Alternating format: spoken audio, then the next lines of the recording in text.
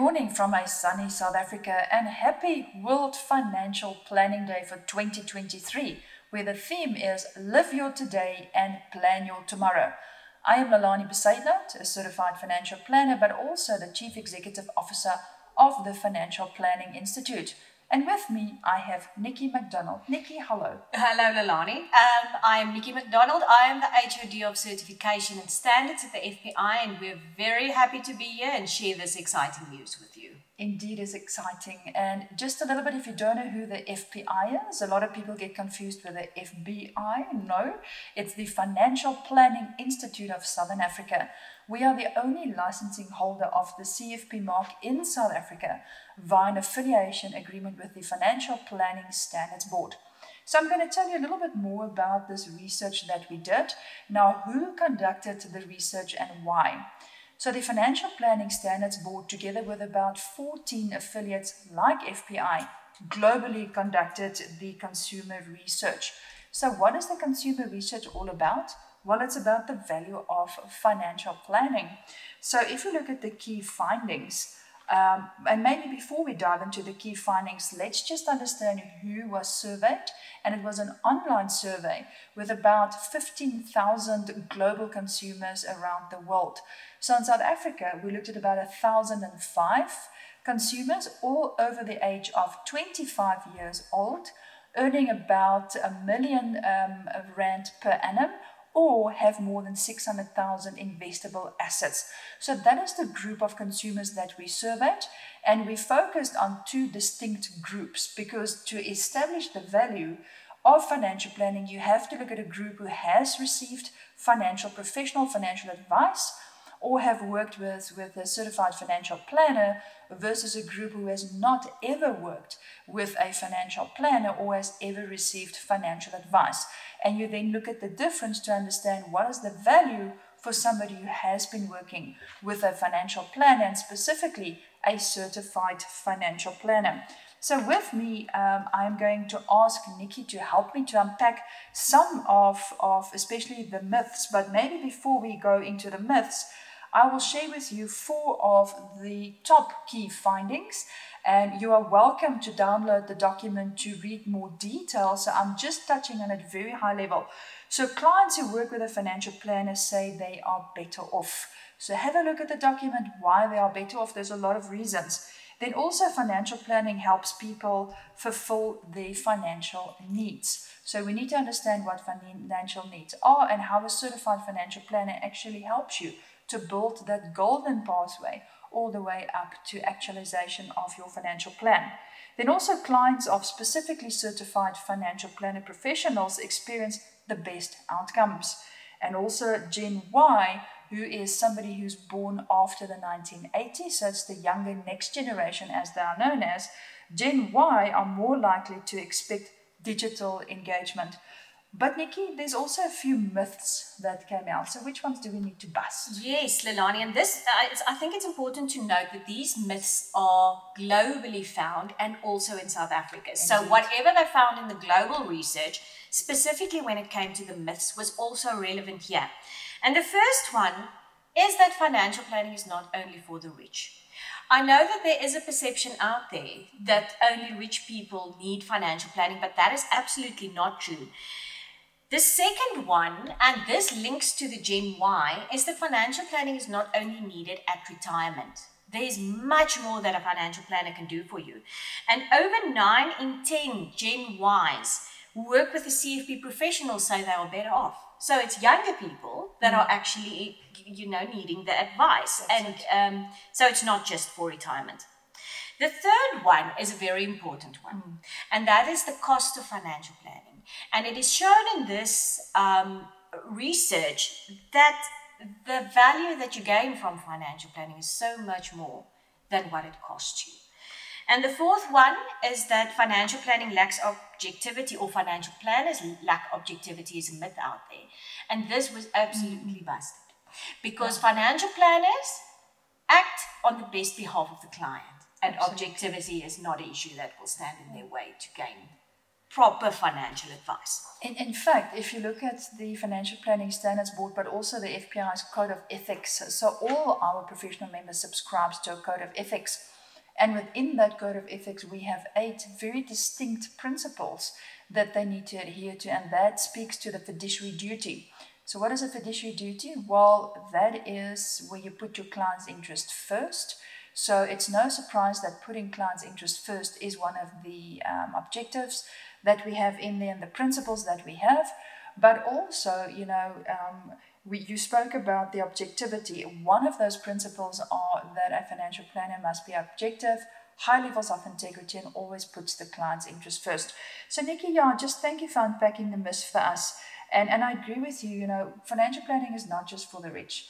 It's for anybody at any age, because financial planning is really about that holistic idea where we help you with financial management. In other words, unpacking your budget. Are you living outside your means? Do you have more, expenses at the end of the month than what you have money?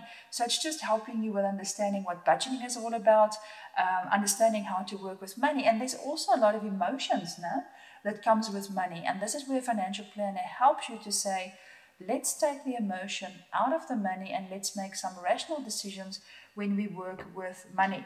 And indeed, it's not just at retirement. In fact, if you make use of financial planning or professional financial advice only at retirement, it is too late. Absolutely, Lelané. You touched on financial management, but there's the other angle as well. When you're younger, you need financial planning more in the areas of estate planning.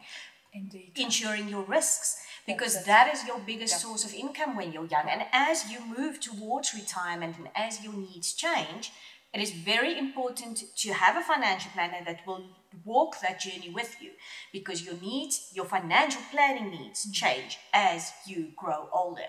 So you need that person to take your hand and coach you through all the ups and downs that you're going to experience through your financial planning journey.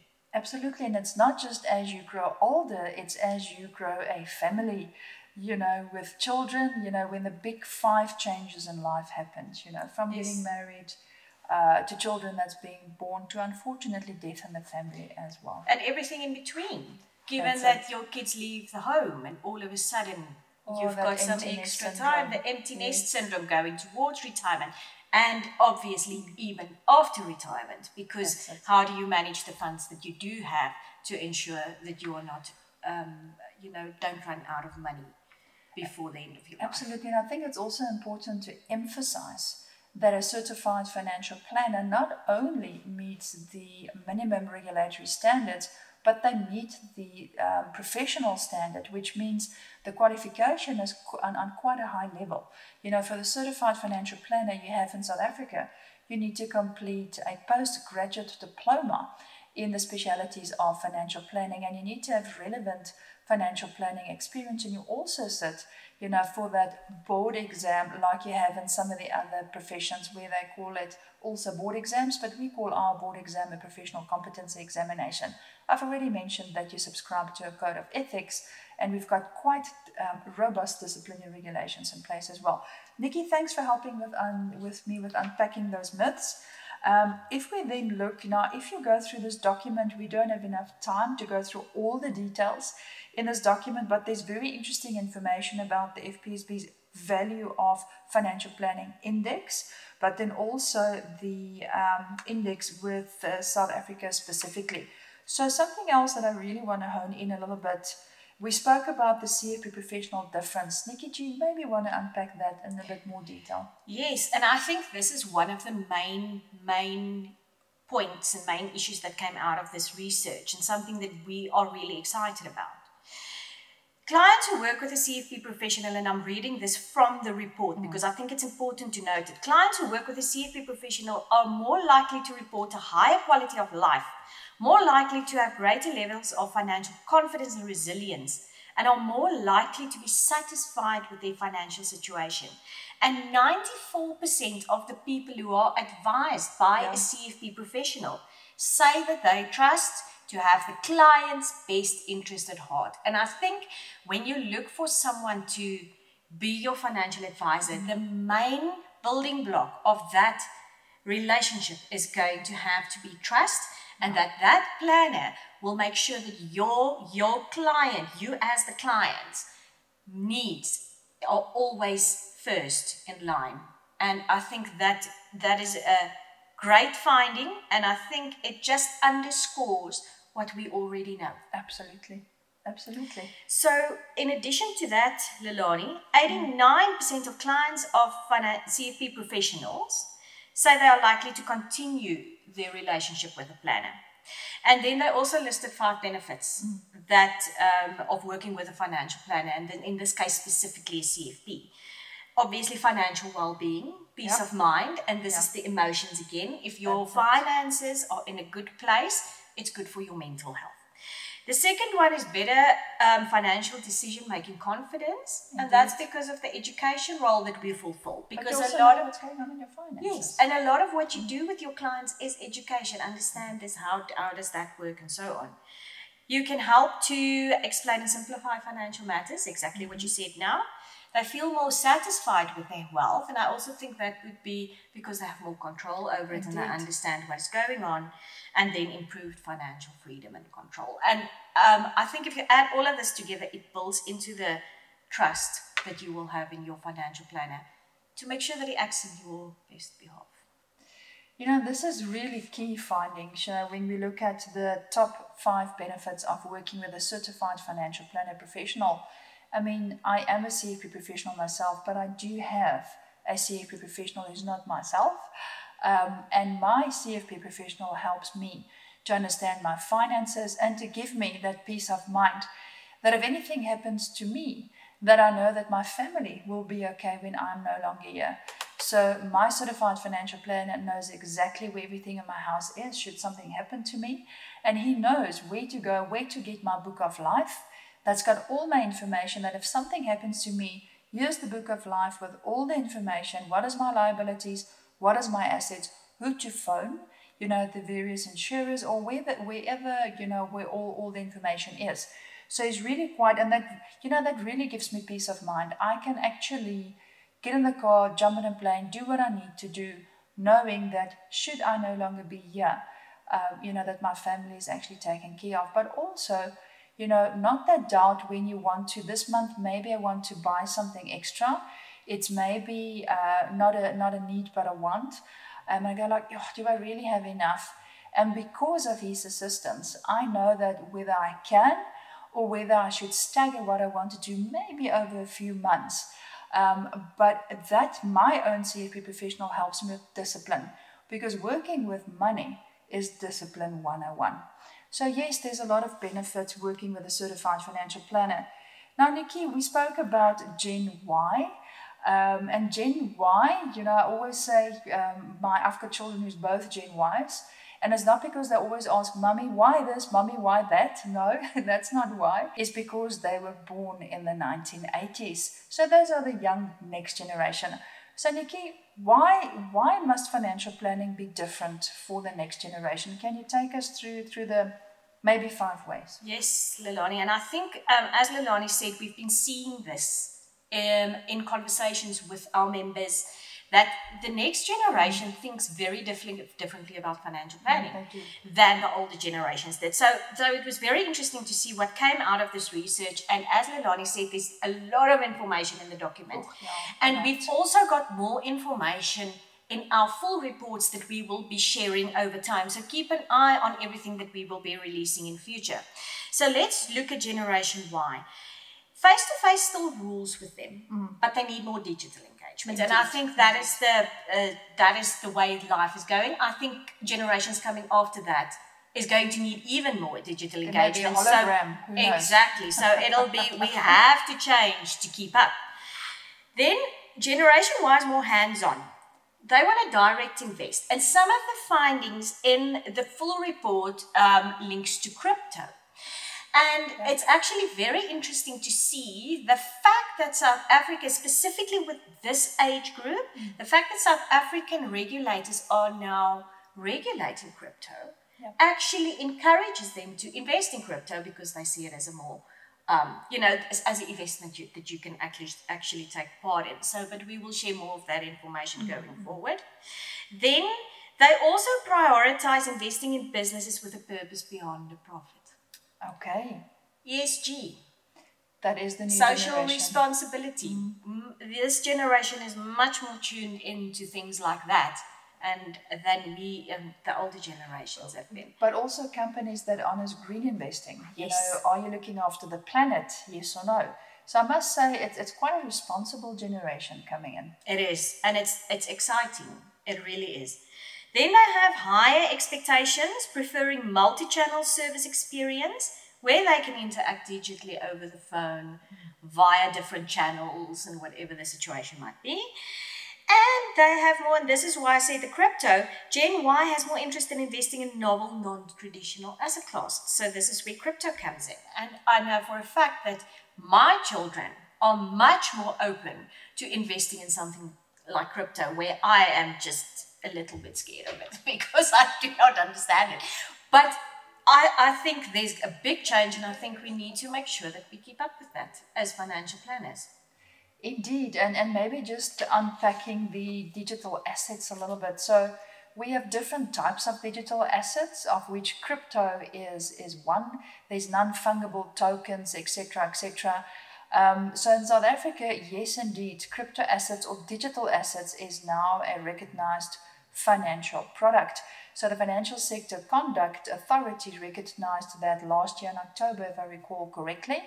But they're also honing in South Africa, the Conduct Authority, on the DeFi's. Now, that's not your fridge in your kitchen. A DeFi is decentralized finance, and these are the crypto assets or digital assets providers that make use of technology like blockchain, to mine these digital assets. So yes, but do take caution that any digital asset is of late, it's only about 12 months that South Africa has recognized it as a financial product, and you should not enter into any financial product without proper professional financial advice, especially where the investment is a little bit more risky, because anything that is new to the market, especially your non-traditional type of asset classes, it comes with a higher level of risk. So please make sure, the younger generation. In fact, there was a study that shows that the digital assets is not just for the younger generation, and there's quite a few over 50-year-olds who has decided to invest in digital assets as well. But yeah, so financial planning, as we can see, is for all and not just the young generation. If we look at the myths that we have busted, especially it's too late if you wait until retirement. But Nikki, I wish we can go on and on, because there's so much interesting information in this booklet that we will make available. So what you will see from today, the 4th of October, on World Financial Planning Day, we actually have World Financial Planning Week. You will find that we will share quite a lot more. There will be blogs as we unpack more of this information. There will be little infographics. You'll also find short little video clips that will summarize the findings in South Africa for you. So join us on World Financial Planning Day, which is today, the 4th of October, 2023. Watch our YouTube channels, follow us on social media, but not just today, but for the rest of the week. Now, Nikki, as the head of certification and standards and the person responsible mostly for running with financial education at the Financial Planning Institute, any closing remarks from your side? Yes, Lelané, we have been waiting for this report for quite some time. We were very excited to be involved in it from the very beginning, because we wanted to see what the reaction of the South African public was. And I think if you go and read through the findings in this research report, it underscores what our members already do. Absolutely. It underscores the good work that they are doing. It underscores the value that they add to clients' lives. And what I love about the myths, it is not just for the rich, it is not just for the old, it is for everybody. Absolutely. Find yourself a financial planner, professional, and get your plan in order today. But I'm going to ask Nikki one last question, if you bear with me. So Nikki, I sit today in Uppington. Where do I find a certified financial planner? You go to the FPI My Money 123 website. So it's mymoney123.co.za. You click on Find a Financial Planner. You add your area where you are, and what you will find is a list of our professional members who are all ready to give advice to you, so you can decide who you like and you can contact that person. That's fantastic. So what you will find there at Find a Financial Planner or a financial professional, you will find the full contact details, but what's quite interesting, you will find a little bit of a bio where that financial planner or advisor will tell you what services they actually specialize in. So just by going to www.fpimymoney123.co.za, you can find a certified financial planner or financial advisor that can meet your tailored needs. Closing remarks from my side. Thank you very much for listening to us today, and please visit our website and please support us on World Financial Planning Day, but also World Financial Planning Week. Until next time, goodbye.